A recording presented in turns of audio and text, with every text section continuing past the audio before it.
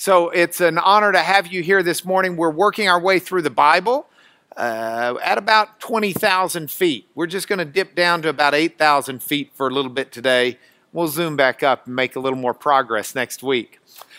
In the meanwhile, I had an interesting opportunity about 2 weeks ago. I was on an airplane seated next to Willie Robertson. If you watch Duck Dynasty, you might know Willie.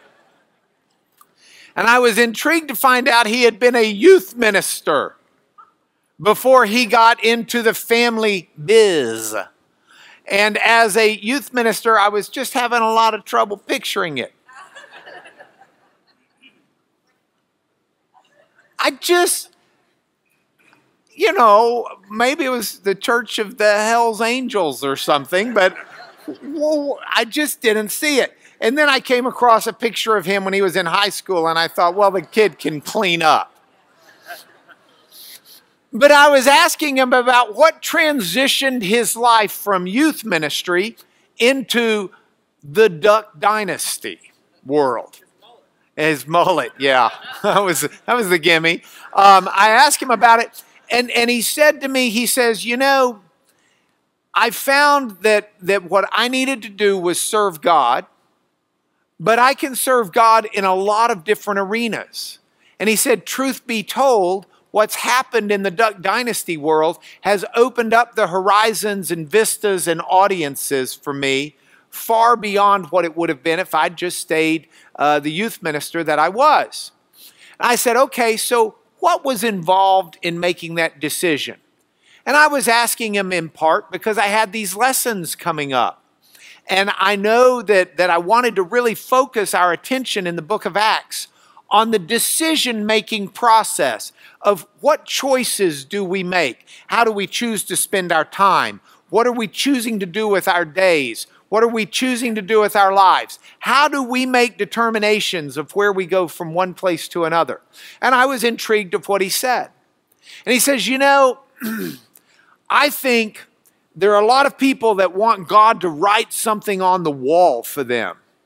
And he says, I just don't see that happening very often. He said, I think what happens is God gives you principles, He gives you directions, He gives you a clear scriptural understanding of priorities, and He expects you to make decisions, trusting that when you make them in accordance with what direction He does give you, that He'll bless you in it. And I said, so you're talking not as a youth minister maybe, but you're talking about Proverbs 3. If you trust in the Lord with all your heart, don't rely on your own insight, but in all of your ways acknowledge Him. Think about Him. What would He have you do? He will make your path straight.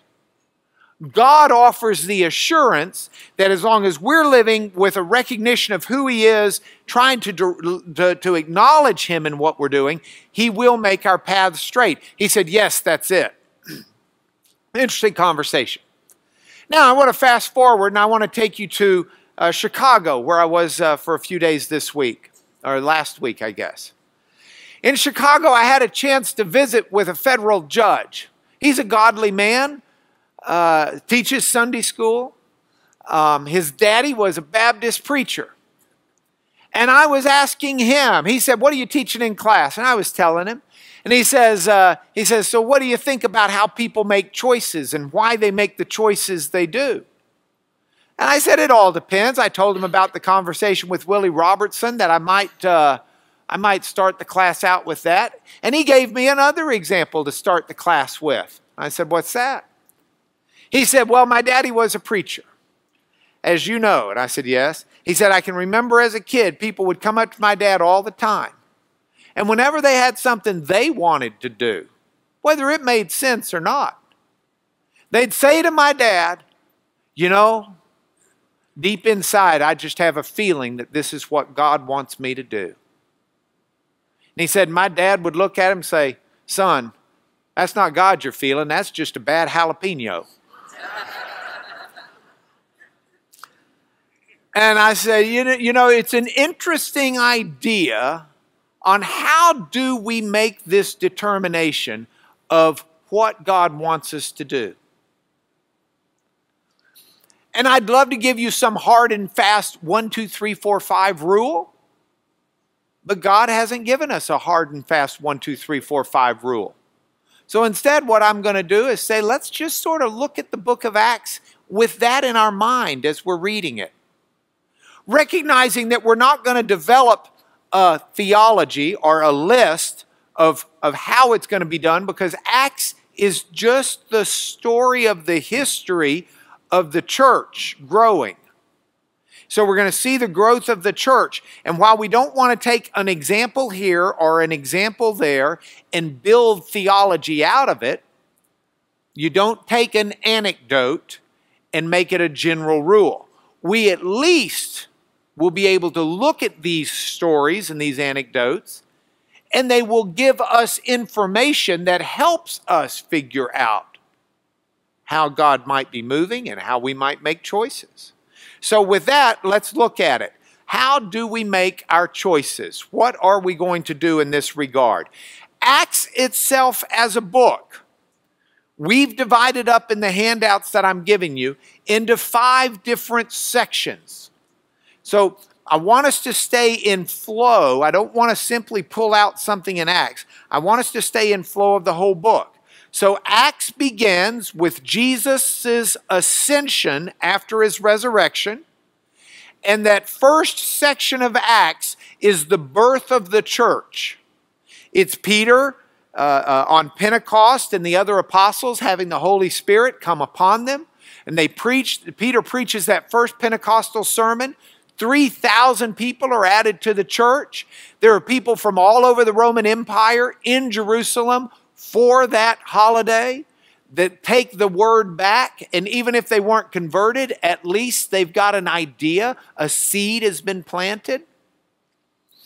And so we went through that already. Then last week we also looked at the second section, which is a section of persecution, a section of the church's expansion. This is where Paul and others were persecuting the church. In fact, the Jewish authorities were so desperate to stamp out Christianity that they brought really hard persecution on the church. Persecution that normally would make anybody less convicted say, okay, I was just joking. You know, I wasn't that serious about this stuff. You know, if you're going to kill me over it, you know. But here's the church in its infancy. It's just been a year or so since Jesus was ascended to heaven. They had very real experiences with them. And the church's real experiences with the risen Savior that they know had been crucified, they know had been dead, they know physically from touching, from eating, from being with Him, that He had resurrected. So it did not matter to them the level of persecution. They were not going to turn away from what was 100% confident, experientially confirmed in their lives. And they stood up to it. So Stephen is gladly stoned and killed and martyred for his faith. While Stephen's doing it, one of the principal people holding the cloaks for the stoning is a man called Saul. That's his Jewish name. His Roman name is Paul. We know him as St. Paul. This is just before he became St. Paul.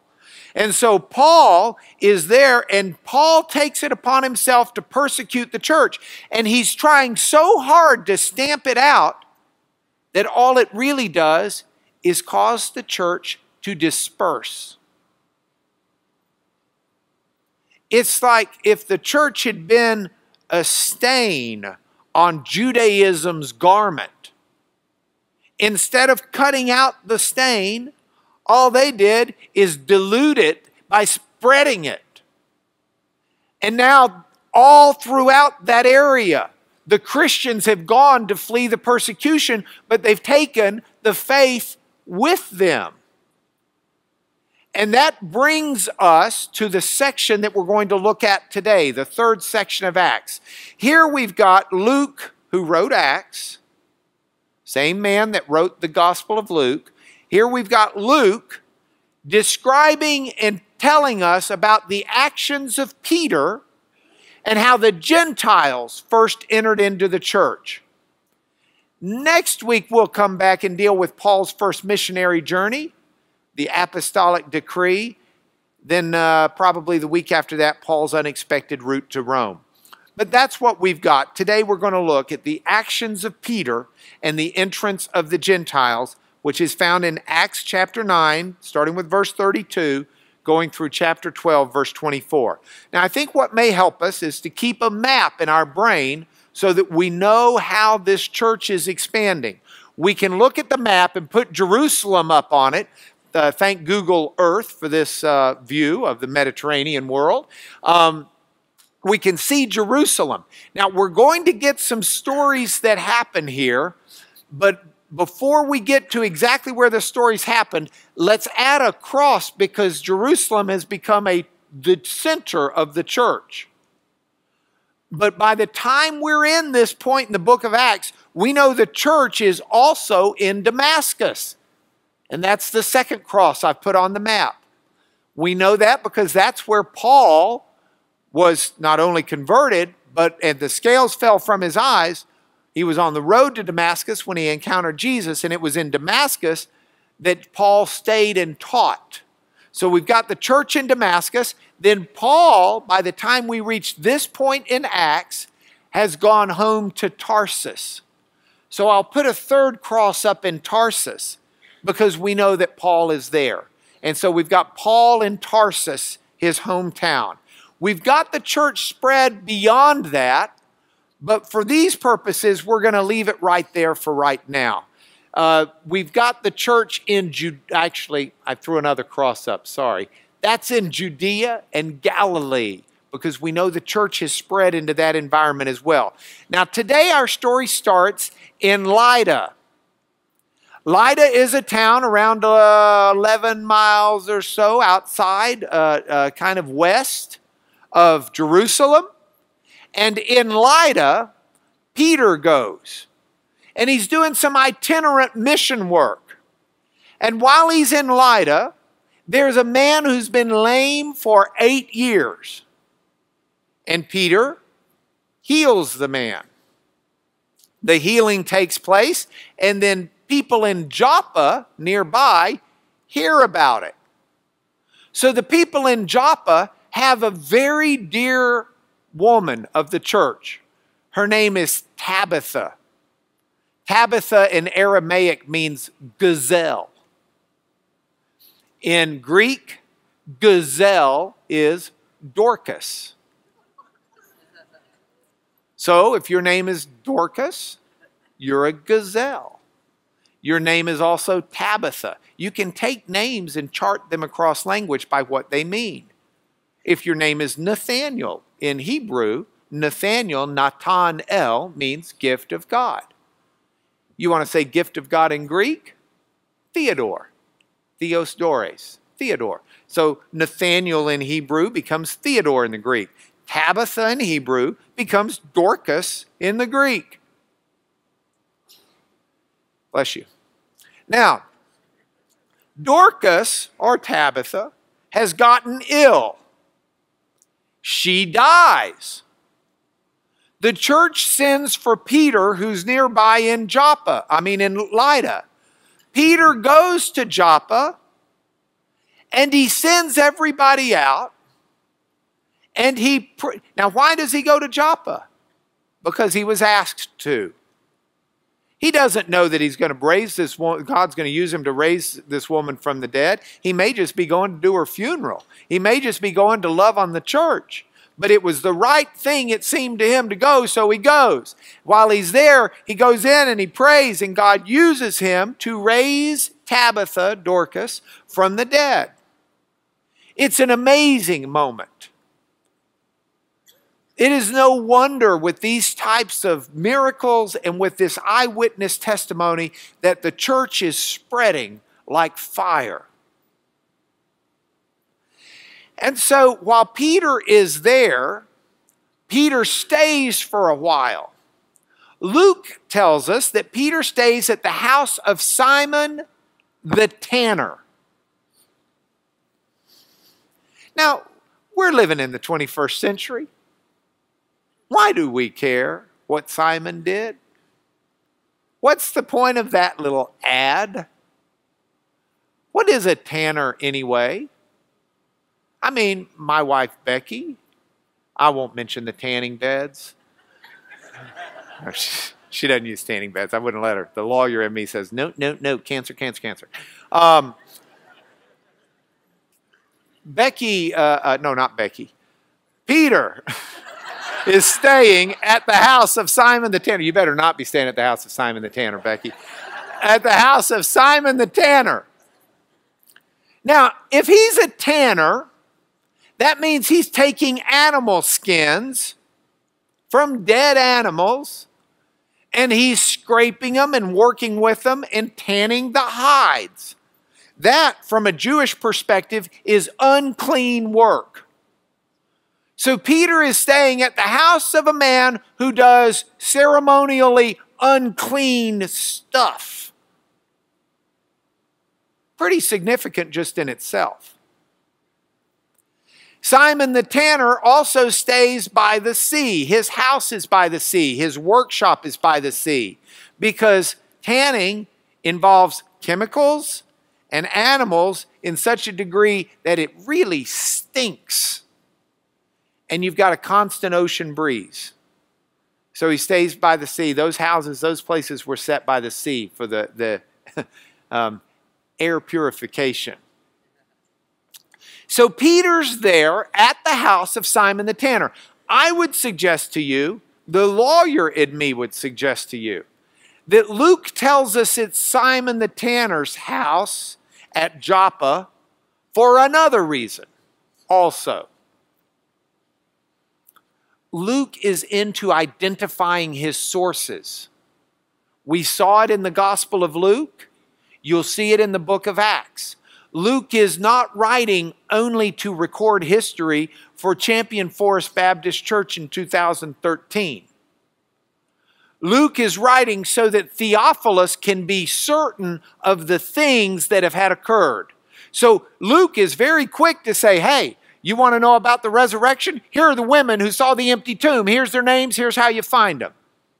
You want to know about this? Here's the widow of Nain. That's her house. That's where it is. You go find her. You ask her about that story. You want to know about this story? You go to Simon the tanner. They're in Joppa. Not hard to find. He's by the sea. You can go check this out. See, these are stories written for people to be able to verify. So Peter is there in Joppa and he's staying on for a little while. Now we've got to shift gears and go about 30 miles north to Caesarea. And yes, Dale, you'll get another email from you today saying you don't like the way I pronounce it. Caesarea.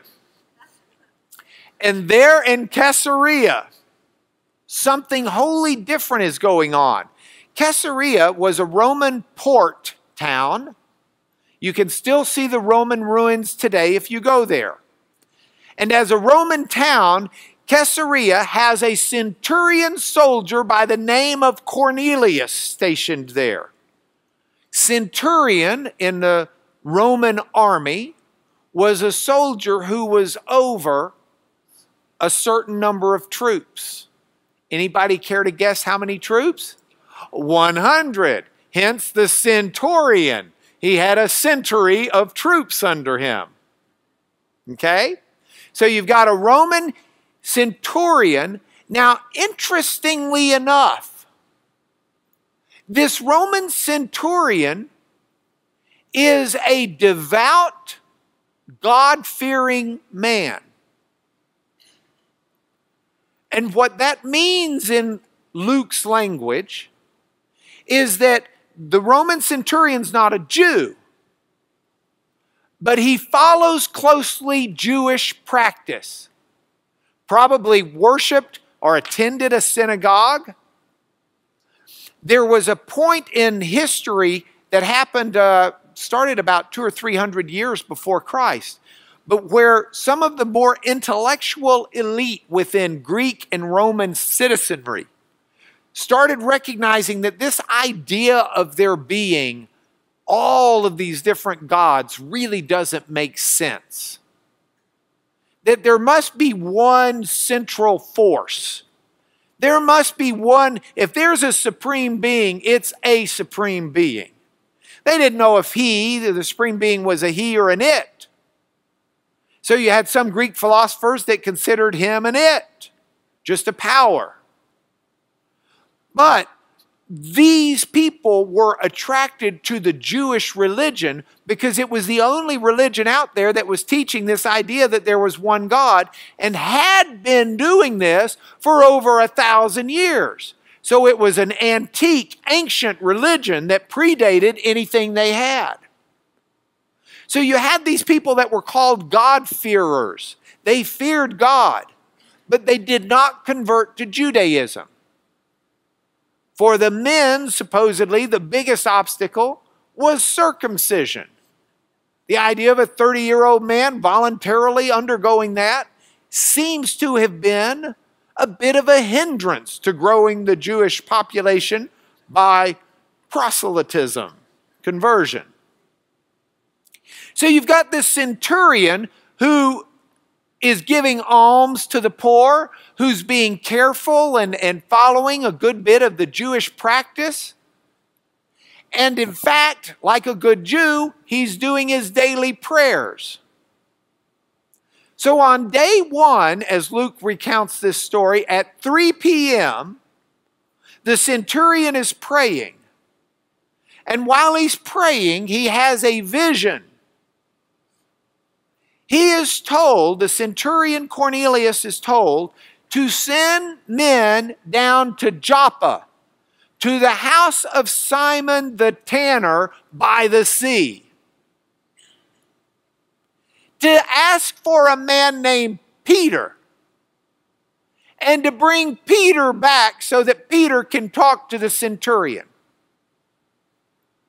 So the centurion does. Now he's a devout man who feared God with all his household. So it's not just him, but it's the people who are in his household. That means his family, but it's more than his family. It means his servants. So he's a devout man who fears God with all of his household. He gives his alms generously to the people. He prays continually to God. And he takes and he responds to the direction he got by taking 3 men, a Roman soldier and 2 servants. And he sends the 3 men out. Says, go down to Joppa, go to the house of Simon the tanner, it's by the sea. Ask for a man named Peter, tell him to come back. Why does he send 1 soldier? Probably to protect the entire, that's the escort, the armed guard. Why does he send 2 servants? I suspect if I were him, I'd be saying, wonder what Peter's going to think if I send 3 Roman soldiers and say, come. Versus 2 servants and a bodyguard. So a bodyguard and 2 servants. By the way, I've tried to pick pictures that truly reflect the dress of a centurion, of a normal Roman soldier, and of Roman servants. Real story, and we got to get ourselves in the brain of what happened then. So day 2, these guys go. Now day 2, at the noon hour, Peter is up on the roof of Simon the tanner's house praying. And he's hungry. It's lunchtime. They're making lunch for him downstairs. He's waiting for the lunch upstairs, praying, and he has a vision. And in the vision, a sheet-like, tablecloth-like thing drops down from heaven, and it looks like the 4 corners are being held up. And it comes down because in the middle of it are all sorts of 4-legged creatures. All sorts of birds, and all sorts of reptiles. And there's a voice that says, take, kill, and eat. Whoa, don't go there yet. Take, kill, and eat. Peter's response is, hey, I've never eaten anything unclean in my life. Now remember, Jewish law, Jewish dietary kosher law says you don't eat pigs, pork. You don't eat reptiles. You don't eat you don't eat certain kinds of birds. So this sheet coming down's got clean and unclean meat. Not only do you not eat certain kinds, but you have to butcher them in a special way to make them kosher. So the whole idea of, hey, kill it and eat it is like a double no-no. By the way, when I was doing the visiting with the Duck Dynasty people, Phil Robertson, the patriarch, got up and was talking to a group of people, and he said, I don't know how many of you out there are vegetarians. He says, I'm not. And I'm not because of this passage of Scripture. God said, take, kill, and eat. And he said, creatures with 4 legs. How many legs got a deer? 4. Rack them and stack them. Of course, he says the same thing for a squirrel. Says it for anything. 4 legs, boom, done. Bird, done. Reptile, done. Rack them and stack them. So anyway, just the things this story has brought forth in our world. So Peter's there. Peter's told, take, kill, and eat. Peter says, oh, I'm not going to do anything unclean. Never done it before. Not going to start now. And this word comes, what God has made clean, you don't call it common, ordinary, unclean, unkosher. Same vision happens the second time. Peter, bless his heart, says the same thing. Here's the voice from heaven a second time. What God has made clean, don't call common. Third time. Sheet comes down, take, kill, and eat. Peter, oh no! What God has made clean, don't call common. Peter gets the message. And about this same time, knock, knock, knock on the gate. Here are these 3 men, soldier and 2 servants. We're here for Peter. Peter, you got a bunch of Gentiles down here want to see you. One's a soldier. He has a sword. Peter comes down. What's up? We've been sent by Cornelius. Peter is told by an angel to go with these guys. So Peter says, hey, I go. Doesn't go that day. At that point, it's late in the day. So it's day 3 when they go back. Let's clean this picture up a little bit. Okay, day 3. Day 3, they go back. Now, if you've been in this class for a long time, you'll remember back when we covered Daniel in the Old Testament, I gave you a handout on the importance of numbers back in ancient times. How even in the New Testament times, numbers had special significance. And so the number 3 has always been seen as not just within Judaism, but all of the cultures back in that day considered 3 a very divine number. I don't know if you're catching how many times there are 3s here, but Cornelius sends out 3 messengers. The sheet drops 3 times for Peter. It's on the 3rd day that Peter goes out there. The 3s are constantly being repeated by Luke here to show us. And it's not our way of communicating, but it's his way of communicating in that era. It's just a subtle way of saying God's behind this. God's behind this. God's behind this. So if we miss his message, if we don't just pause long enough to see that. So day 3, Peter goes, and he goes to Cornelius. And when Peter goes to Cornelius, Cornelius has all of his household around him. Peter comes in, and Cornelius falls before Peter in worship. This is a Roman centurion. Peter says, stand up, I'm a man just like you are. So the soldier stands up. Peter says, listen, I'm Jewish. You obviously know something about us. You go to synagogue maybe, but we always keep you on the other side of the cord because we don't associate, we don't, we are Jewish, we're exclusive, even though Peter's a Christian. And Cornelius says, Peter says, what do you want from me? Why'd you call me up here? Peter doesn't know, is he in trouble? He don't have a clue. And Cornelius says, well, I was praying on day one at 3 o'clock. And while I was praying, I was told to send for you, that you would be at the house of Simon the tanner in Joppa by the sea. And all of a sudden, it's like, whoa, God's so neat. Peter says, this, he pokes his head. This is the point of the sheet coming down. How dare I stand here and say, I'm a Jew and you're a common man. God made you just like he made me. Now it makes sense. I know why you were supposed to send for me. I've got to tell you about Jesus. And Peter tells him about Jesus. And while Peter's telling him about Jesus, obviously the centurion starts believing in Jesus. I mean, how would he not?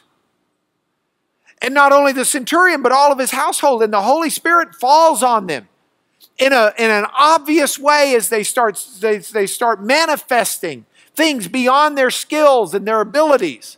And it's so obvious to everybody. Peter, who took some of the brothers with him, he did not go alone.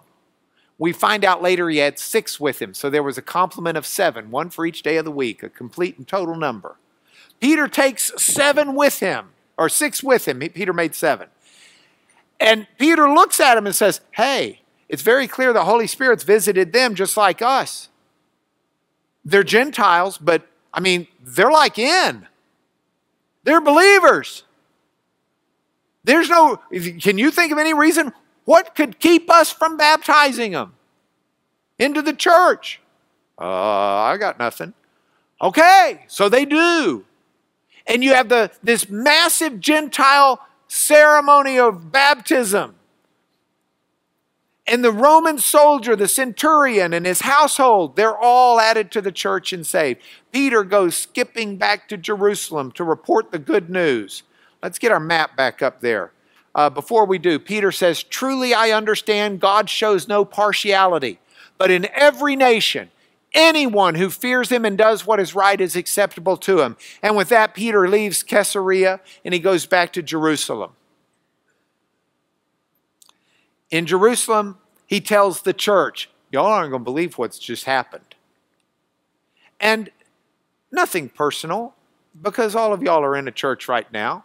But people are people. Even saved people have ways to go on the old redemption thing. You follow me 24/7, you'll find areas where you say, boy, he needs to clean up his act. It's true for all of us. And sure enough, Peter goes back. And wouldn't you know, there are some people in the church saying, well, you did the wrong thing. Peter, mistake. These people, if they want to be in the church, that's fine, but they need to become Jewish first. This is a Jewish church. Let them convert to Judaism, then they can become Christians. Peter says, I'm not sure I told you the whole story. Let me tell you about this vision I had. And he lays it all out. Then even the cynics said, oh, I take it back. Psych. Okay, it's all right. You did good, Peter. Now we're cooking with peanut oil. It's great stuff. So that's what happens. And you have this Gentile infusion in the church. Now, Luke goes another step, and he reminds us again, we're in Acts 11 at this point, that there was such persecution that the church had dispersed. And some of the church had gone up to a place called Antioch. Let's see if I'm losing my remote control. Antioch, there. Antioch's that cross, I've just added up there. You've got them on the island of Crete, that's the island, and you've got the church in Antioch. There are believers in both of those places. And from the island of Crete, some of those people were going over to Antioch. Now, Antioch, understand Antioch here's a picture of some of the ruins today. At the time, third largest city in the Roman Empire. Largest is Rome, second is Alexandria, Egypt, third largest is Antioch in Syria, modern day Syria. And so they go over to Antioch, these men from Crete, and they take the gospel message.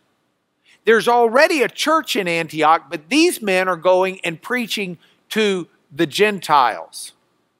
Not simply to Gentiles who are showing up at synagogue and God-fearers. They're going to people that may not have any familiarity with Judaism at all. Here's the way Luke puts it. Can we go to the Elmo? Yes. Are we on the Elmo? Yeah, we're on the Elmo. So, Luke says it this way.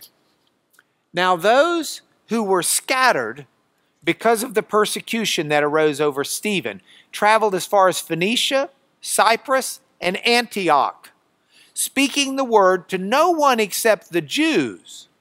But there were some of them, men of Cyprus and Cyrene, which is actually west of Egypt, who on coming to Antioch spoke to the Hellenists also. These are Greek-speaking non-Jews in this reference. So when they spoke with them, they were preaching the Lord Jesus. Do you see that? The Lord Jesus? That's a little buzzword that we don't get in the English today, if we're not careful. When the apostles and the church preached to the Jewish believers, they would preach Jesus Christ, Jesus Messiah, Christ being the Greek word for the Hebrew Messiah, anointed.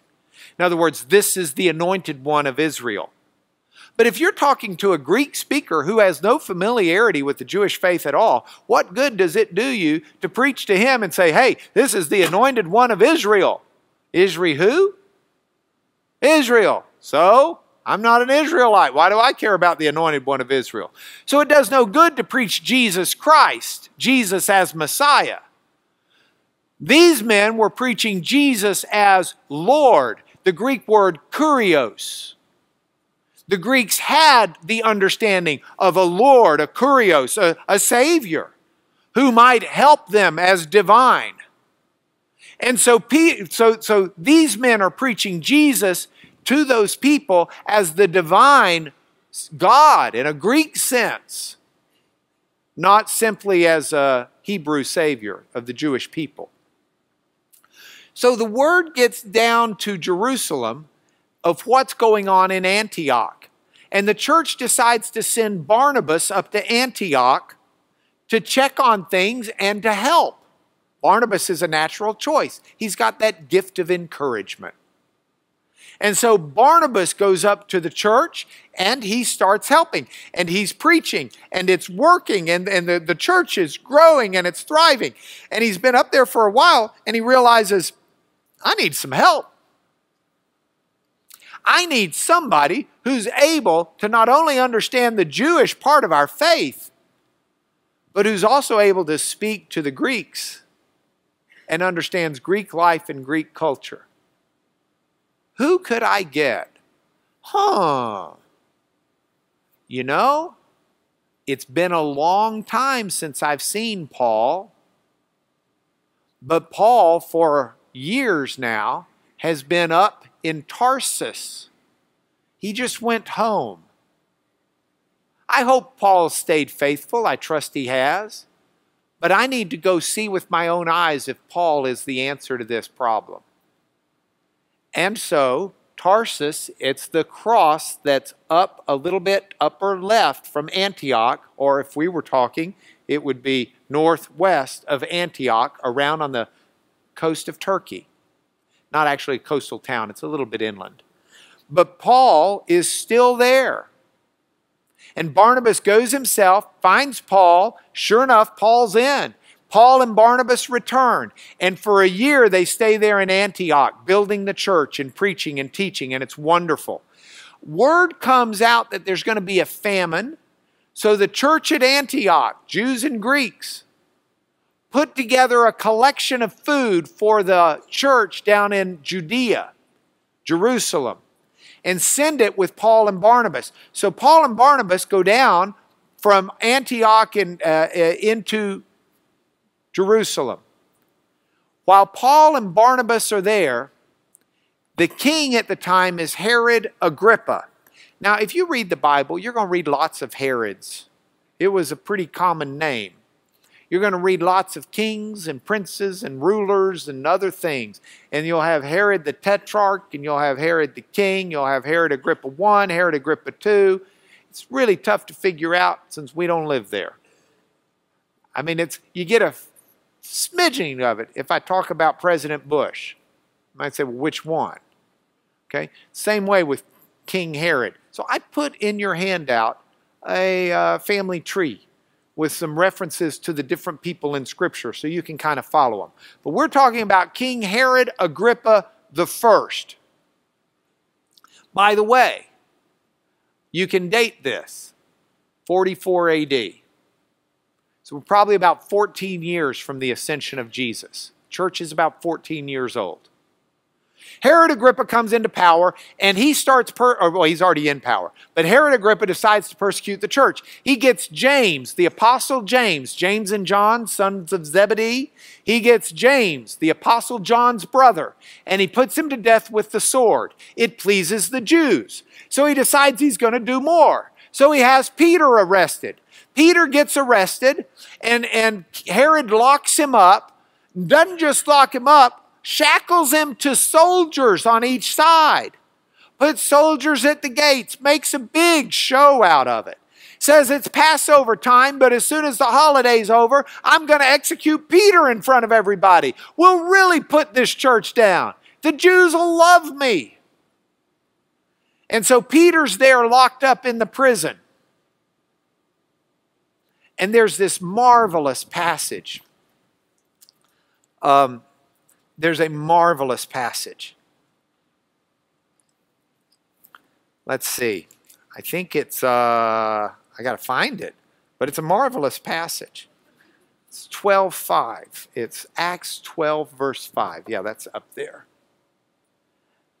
And I say find it because so Peter was kept in prison, but earnest prayer for him was made to God by the church. Now, if you think about it, James has just been executed. Peter's arrested. There's a big show. And the way Luke writes this passage, you just need to read it in the Greek. I'm sorry. You're saying, I don't read Greek. It doesn't matter. You need to read it in the Greek anyway, okay? Because it's just phenomenal Greek writing. And you miss it in the English. It's just not there. It's just not there. So this is one of the key Greek words you need to know. And then here's the other Greek words you need to know. The first Greek word I underlined is the Greek word men, M-E-N. I'll put it into English letters for you. M-E-N ... and you have a phrase. And then you have the Greek word day, D-E ... because you have another phrase. Men day. Men day. You learn in first year Greek, when you have men with a phrase and day, you're setting up two things. On the one hand, on the other hand. Or in boxing terminology. In this corner we have, and in this corner. And that's the way Luke's writing this. He's setting it up. This is on one hand and on the other. So on one hand, you've got Herod who locks Peter up and keeps Peter between the soldiers and has destiny of death written for Peter. But on the other hand, in this corner, the church is earnestly praying for Peter. Are you ready for let's get ready to rumble? All right. I mean, that's what's getting set up here in the Greek. It's fantastic. And so the story unfolds. And as the story unfolds, Herod Agrippa, an angel comes in the night and releases Peter from the shackles. Idiot soldiers sleeping. Angel says, get up. Takes him out to the gate. The gate opens by itself. Do you know how to say that in Greek? Automate. It opens automatically. That's where we get the word from, by itself. Automatic comes from the Greek, automate. Okay, so the gate just opens automatically. And Peter goes right through. He's going through the dark alleys and streets. There's a death warrant out for him. He's supposed to, the next morning is when Herod's bringing him out to kill him. So that very night before he's dead, he goes to Mary's house and he bangs on the gate. Rhoda, who is it? It's Peter. Well, Rhoda's in there, Mary's in there, the whole church is in there praying earnestly for Peter. Rhoda, what? It's Peter. Bless her heart. She leaves the gate locked and turns around, runs in and tells everybody, Peter's outside, Peter's outside. This is the greatest thing. Peter's looking around. I hope I don't get arrested till someone comes back. That is why I make Rhoda the patron saint of all airheads. So everybody comes back and says, oh, that's not him. That's someone faking his voice. Well, who is it? It's Peter. Please let me in. And so they open up, he goes in, everybody's just abuzz over what happened. He lays it all out. Then he says, I got to go, I'm going into hiding. And he goes into hiding. Luke doesn't tell us where. Luke probably didn't know where. To this day, we don't. He goes into hiding.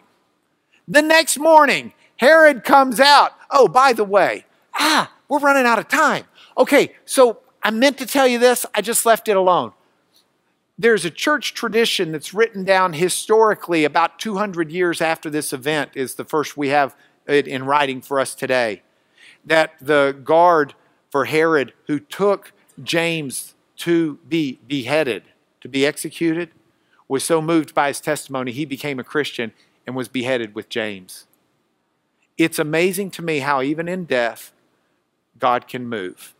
And if we think of death as the end of the road, then it makes no sense to us why God would be that way. And God seems harsh and he's something that doesn't seem fair. But if we recognize that death is just the door into eternity, he's not so harsh. All right, so anyway, we have the boxing match. And who wins? God. There was no little disturbance among the soldiers over what had become of Peter. The next day, it's like, bring Peter out. He was. So Herod beheads the soldiers, kills them. Then Herod goes off, and when Herod goes off, boy, we got to get through this. Okay, this is really good. So Herod goes to Caesarea. Herod goes off and he's doing his Roman thing. And there are a bunch of people north in Tyre and Sidon who are upset with him, Luke says. And Luke says as a result, he goes in front of them and he gives this oration. And he comes out dressed all duded up. Or as Luke says, on an appointed day, Herod put on his royal robes, took his seat upon the throne, and delivered an oration to the people. And the people were shouting, the voice of a God, not of a man. Oh, it's great to be seen as the much, much greater role of a God than a man. Now, this story is in contrast to Peter, the godly man, who just 2 chapters earlier, when the Roman centurion in Caesarea is falling down before him, Peter says, you stand up, I'm a man just like you.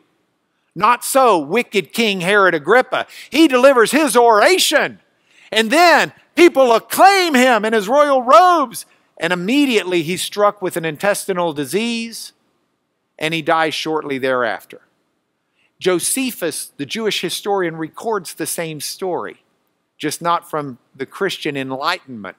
But it reads very much the same, and I've put that in your lesson. I don't have time to read it for you now, but it's worth reading how it's preserved in history, just like it is in the book of Acts. At any rate, Luke draws this to a close with the following point. And it's this whole in this corner idea. If we don't catch the juxtaposition of these stories, we're missing something Luke's saying. While Herod Agrippa delivers this incredible oration in his royal robes and his acclaim to God, he dies in his arrogance for who he is as an unrighteous and wicked king. Meanwhile, and what did his oration say? His words died with him. They're lost in the pages of history.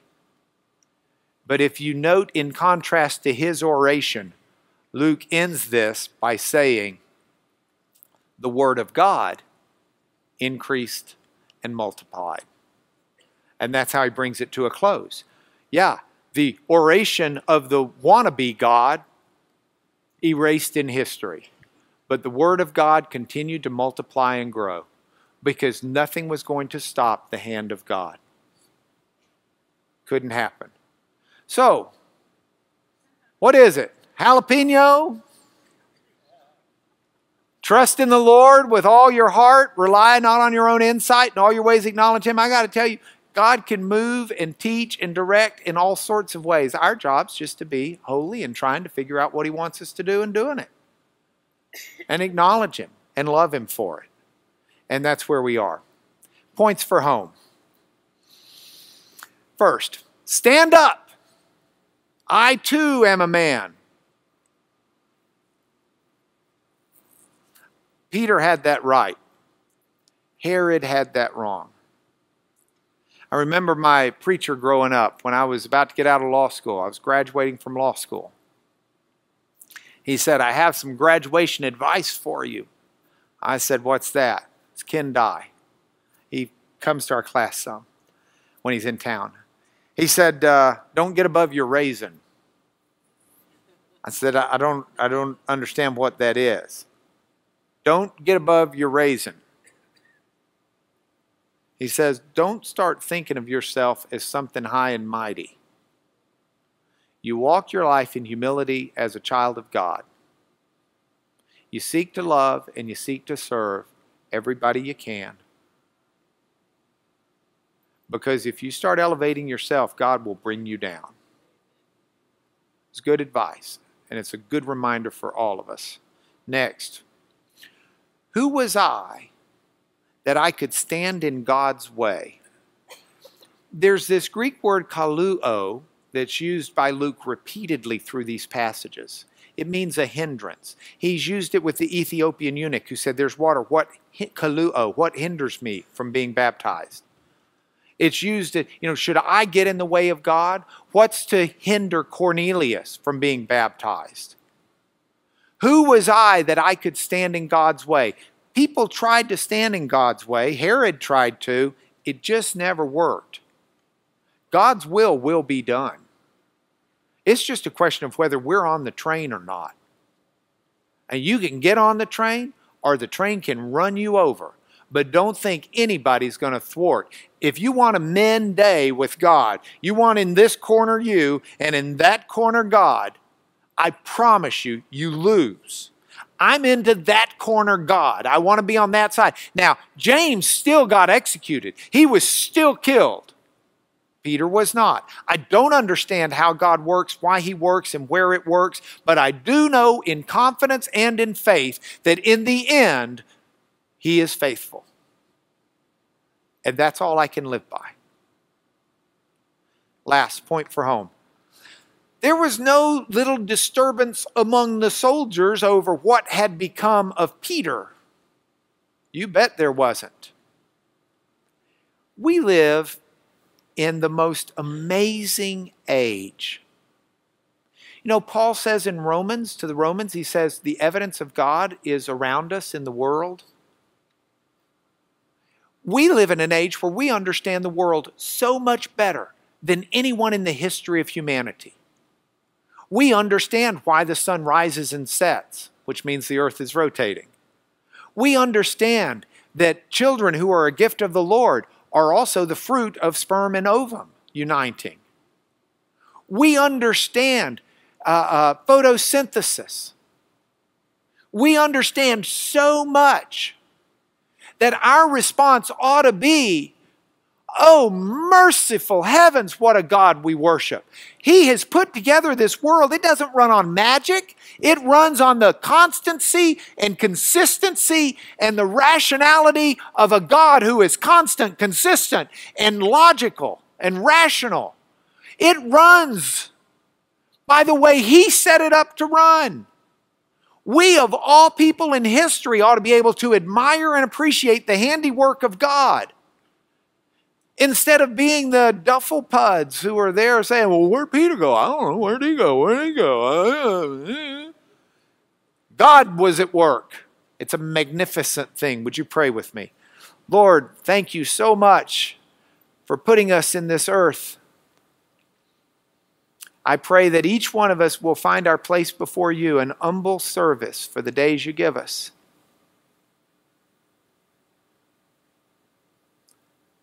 Until you draw us home. In Jesus' name, amen.